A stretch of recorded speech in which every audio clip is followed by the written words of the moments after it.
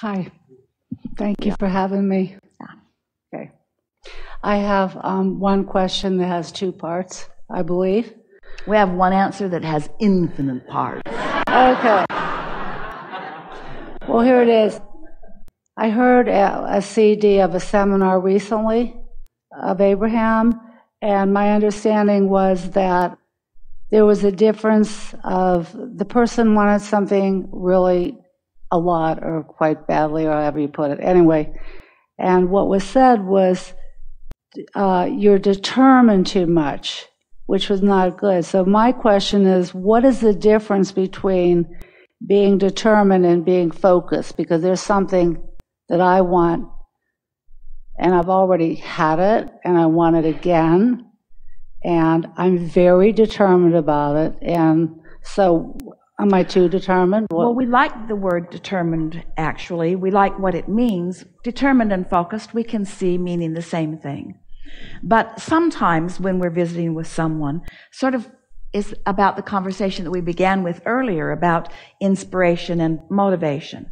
When you are efforting, that always means you haven't done the vibrational work and you're trying to compensate for not having done the vibrational work with effort. And it never works out very well because you're bucking your own current. It's like not believing that it's going to happen, but willing to work really hard in order to try to make it happen. I'm determined that this is going to happen. And when you've got your fists clenched and you're efforting, that's a really good indication that you're wobbling and that you're attracting in opposition to what you want, and you're trying to fix it through words or action. So that's why we're teaching, just chill out, be general, be determined to feel good, be determined to be happy, be determined to be easy about it, be determined to do the vibrational work, be determined to practice the art of allowing, be determined to allow it to flow to you. Be determined to know that it's there. Be determined to expect that it will come. Be determined to rendezvous with things at the right time. In other words, let your focus and your determination be about your vibration for a little while rather than your action. And that's the only distinction that we ever make. We don't think that you can be too focused unless you're focused upon what you don't want. Every subject is two subjects, wanted on one end of the stick and absence of it on the other. And sometimes you've really got a vibration going about the absence of it, and you think you've got a vibration going about the presence of it. So you're just trying, and it doesn't move because you're in a different vibrational place than you recognize because of the effort that you are applying. If it's not coming easily, you're not on the path of least resistance. If it's not coming easily, it's not coming. If it's not coming easily, it's not coming. Not what you really want. A diminished piece of it might be coming, but what you really want isn't coming unless it's coming easily. Strong words, and we mean them. So what I'm talking about, you're saying, is not in my vortex? No, it's in your vortex. Could I possibly be, since I've done it before, you know that? Correct? Even if you've never done it before, it's still possible. Okay. Having done it before has nothing to do with something coming. Just lining up with it is all that's necessary. There are all kinds of things that you've not yet accomplished that are coming. Okay, well, could I possibly be, since I had this always before I moved to this certain city where I live now, is it possible that I am not located in the right place? No, personally, I don't believe that. But it's possible for you to think that and then block it. Right. Now, what you want can come to you wherever you are. Location means nothing. Vibration goes everywhere. However, you should go to New York.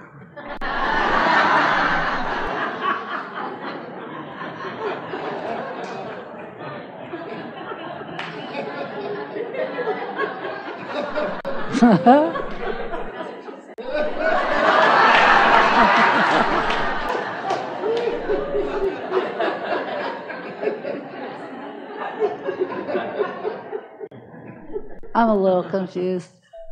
Well, we're talking to our opera friend. It's not all about you. Oh, darn. Oh, man. Whatever you want is coming to you. Your beginning question was really a good question, because that is the thing that gets in the way of so many people. They get fixated on something, they get determined about something, and they just try, and they don't realize that they're all balled up vibrationally, and so their effort doesn't yield them anything. And that's what makes you get discouraged. It makes you not believe in your worthiness. It's what makes you give up on things, you see. And so we're wanting to reorient you, all of you, and make you realize that if you're trying, and if you have been trying, it's a really good indication that you've got a vibration going that you're trying to overcome, but you're not really overcoming it. You got to be wobble free. So that's why we're just encouraging you to start in a more general place and let new inspiration come to you about how to behave and what to do. Let the new inspiration carry you. Because determination is often, I've got this plan and it's worked for me before, and this is a plan that a lot of people have used, and it has these steps, and I will do these things, but it doesn't take into account the vibration that you've got going on that is keeping any of those steps from being effective for you. So that's why the conversation that we had earlier about motivating yourself to the effort and to the steps and to the things that you've done before is not the best plan. Just chilling out and going more general and feeling softer about it and easier about it and more general about it and more expectant about it and more hopeful about it. If you could reach the place, and we so want you to hear this, I'm going to choose these words specifically for you. If you can reach the place where you can joyfully live with the absence of what you want to manifest, because the presence of the idea of it is so delicious, then the presence of it must come to you and will quickly. But if the manifestation of it means so much that it's agonizing in the absence of it, then you can't get there from there. So that sort of freaks our physical friends out. They say, oh, we get it, Abraham. So what you're saying is, if I don't want what I want, then I can get what I want. And we say, well, it's sort of kind of like that. But it's not don't want what you want, because you can never stop wanting what you want. The desire is not going to go away.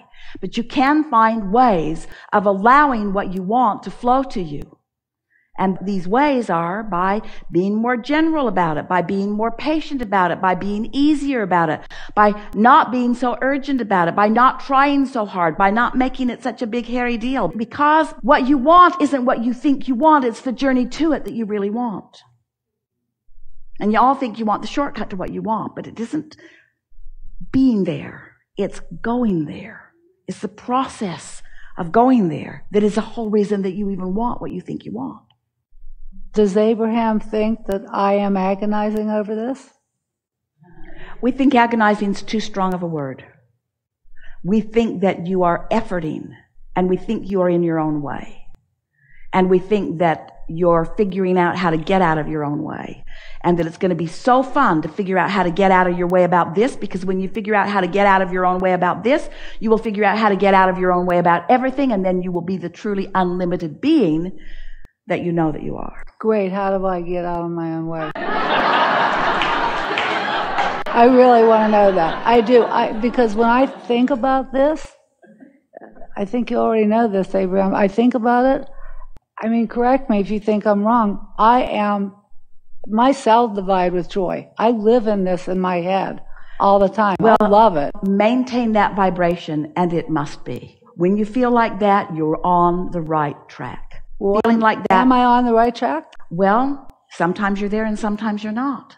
And when you are there, you're on the right track, and when you're not, you're not. Okay. So let's put that right here to this side, what it is that I want. If I'm having weeks or a day or an hour where I'm not feeling, I'm agonizing or something, or not feeling so great about something, does that throw the other thing out as well? It doesn't throw it out, but here's the thing. You're practicing your frequencies. So the more airtime you give to things that feel good, the better off you are. So now here's a piece. You're really going to like this. All of you are really going to like this. You are better off in terms of getting to where you want to be if you are general and feeling good than if you are specific and feeling bad. You are better off getting to where you want to be if you are feeling good and specific than if you are feeling good and general. You got to figure out if you're feeling good or if you're feeling bad before you let momentum build. And that's the key to real deliberate creating. Because a lot of you feel like, well, if I just try harder, if I just turn up the juice, if I just make it go stronger, that's the path. And we say, it might be and it might not be, but make sure that you're in the vibration that you want to be in before you get more specific. You see? You do see. That was very clear. So now we're going to say that again. You're better off in terms of getting to where you want to be by feeling good than by feeling bad. That's easy to understand.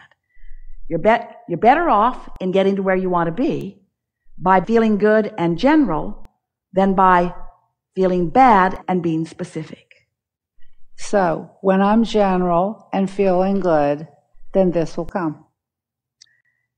When you're general and feeling good and maintaining it, then you're going to be a little more specific and feeling good. And then you're going to be a little more specific and feeling good. And then you're going to be a little more specific and feeling good. And then you're going to be more specific and feeling good. And as long as the feeling good part is still in there, then it's going to come. It's already come in general terms. It's the specific terms you want, yes? Didn't we just now have another conversation about moving it from vibration into manifestation? General to specific is the same conversation of moving it from vibration into demonstrated, see it, hear it, smell it, taste it, touch it. First time, good discussion. Do you see me being able to do this easily? Do you evaluate me? I want to do this. So I wanted to know. We don't evaluate you. We know it is done, and we are eager for you to know it. Okay. Not because we want you to get it, but you will. Mm-hmm. But because when you know it, then you're in alignment with who you really are. Yeah. Yeah, really good. Okay, thank you. Yeah.